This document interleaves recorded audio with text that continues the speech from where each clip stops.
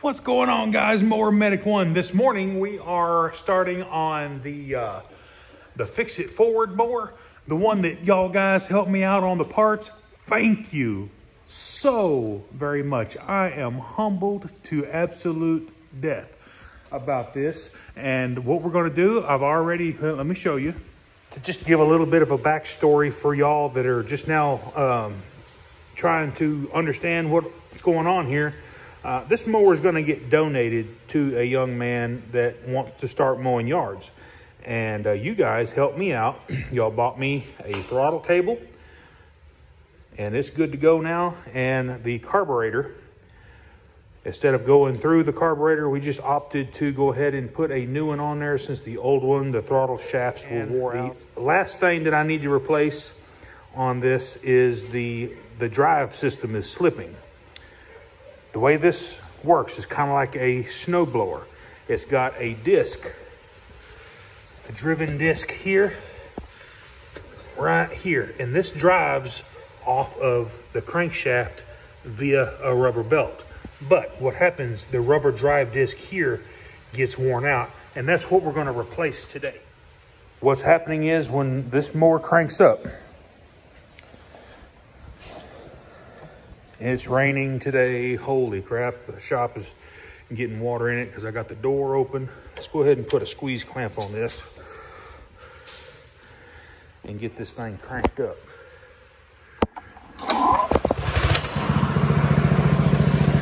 And the way you engage the drive system is this paddle right here.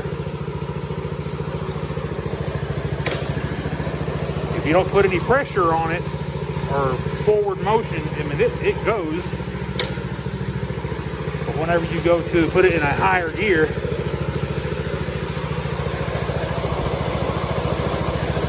just stops. As you can tell, the drive disc is moving, but the driven disc is slipping. We're going to disassemble this and we're going to replace that rubber drive wheel. Servicing the drive system on a snapper is pretty simple. The only thing we got to do is we got to get this shaft off, and it's just held on by a Carter key. Go ahead and then remove that Carter key right here. Sorry about the rain, folks. It's noisy on my tin roof. Pull that out, don't lose it, and then pull the washer, and then the shaft will just slide right out, and you just let it dangle right there. My goodness, it's coming down. They said it was going to be spotty today, so it shouldn't last long. See there? That's crazy how it just comes down in droves and just quits. Next, we need to remove the downward tension spring here. And it's not even hooked into anything. It's actually just got a little cradle that it sits in right here. So you just take your pair of pliers and slide that off.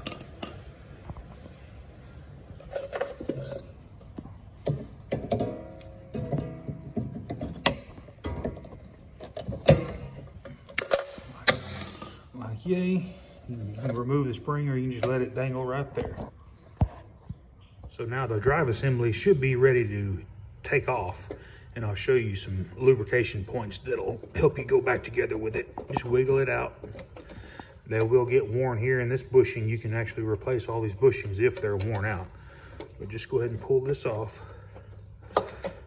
out of its bore here.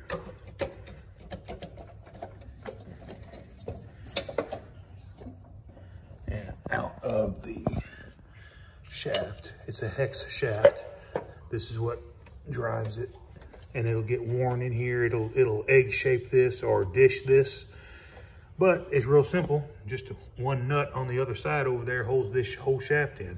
Anyway, we're free. And I've got the parts over there. It's real simple. All you got to do is zip these 1/4 inch screws out and replace that drive disc. Look here how easy it is they make to replace the bushing in there. In the late 90s, early 2000s, 2002-ish, Snapper did away with the spring-loaded, the idler pulley system here. And what they've gone to is a stretch belt. And this stretch belt, in my opinion, works a lot better than that idler pulley and spring assembly. The drive disc number is a Stens 240-275, or there is the original part number for snappers 704059. If you can see that, there we go. All right, so we get us a Torx, or you can get a ratchet socket. But I'm gonna use a Torx. I think it's a T25, and just go ahead and loosen or take out all of the retaining bolts here. There's 5 of them.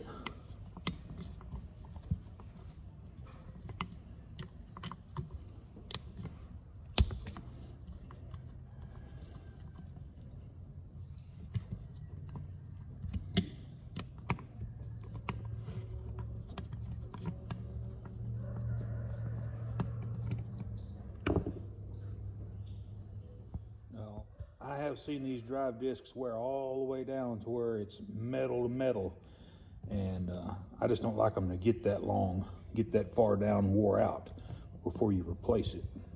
But this one, as you can tell, it's almost flush with the metal, so it's time for it to go. This repair is also very similar to the 30-inch, riding tractors that has this style of drive system. Just get you a flat blade screwdriver, and we're gonna peel this off. Cover plate there, and sometimes it's a little bit stiff on there, but just slide it off, and then we'll slide the new one on.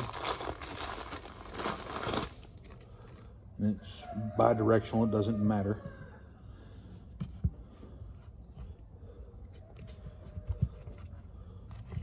The new one's always a little bit tough to go on because it's fresh and stiff, but there we go.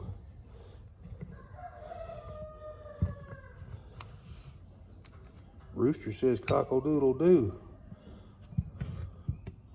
All right. And also, whenever you go to tighten this thing down, it's going to squish this out a little bit farther.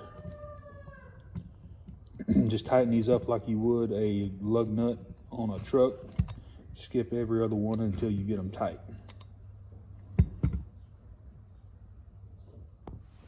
You can tell that's pretty good, good 1/4 inch, 3/16, 3/8 inch actually, gap of how worn that old disc was. Of course, I'm not holding that, perfect, but just to give you an idea. We can clean that shaft really good.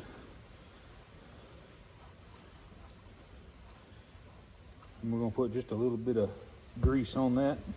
Not much, just a little.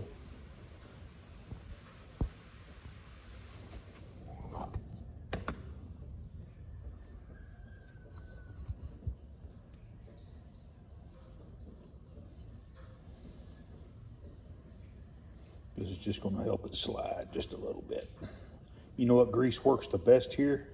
Caliper slide grease for automotive, but I'm using this synthetic transmission assembly goo. It'll work just fine. What I like to do is just take me a little bit of sandpaper, and you don't have to remove material. All you're doing is removing the glaze off of this disc surface. Just gives the rubber wheel something nice to grab on. You can, if you're careful, crank the motor up and just kind of hold it there. I may do that. But you get the idea.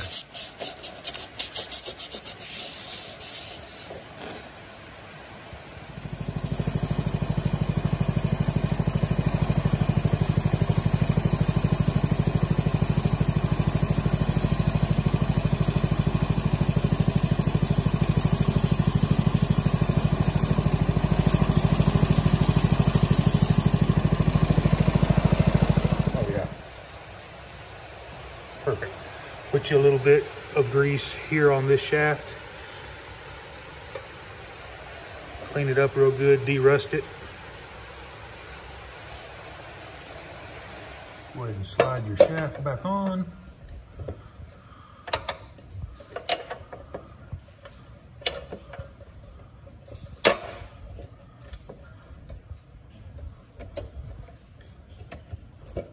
Slide her into the pivot bushing.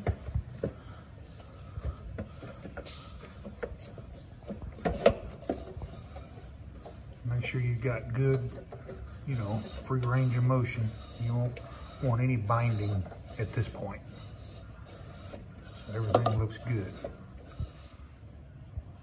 Reinstall your tension spring. Just lays in this little saddle right here. Now slide your gear shift lever back through, put your washer and your garter key. Make it easy for the next guy and put a clevis pin in there. I hate jacking with those garter pins. They get weak after you bend them a few times. Oh yeah, she pulls good now. Oh yeah. You really gotta pull back on it. She'll sit there and burn wheelies now.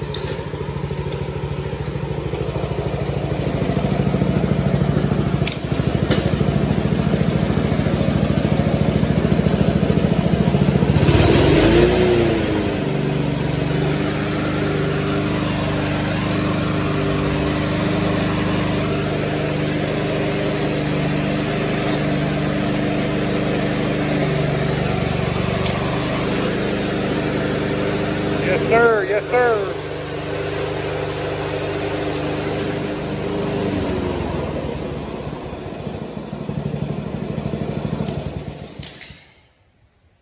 Alrighty, guys. If this content helped you out, please give me a thumbs up. We got the Snapper Fix-It Forward mower going one more time. The only thing I've got left to do is just the general service. We're going to throw an air filter and change the oil, sharpen the blade for him.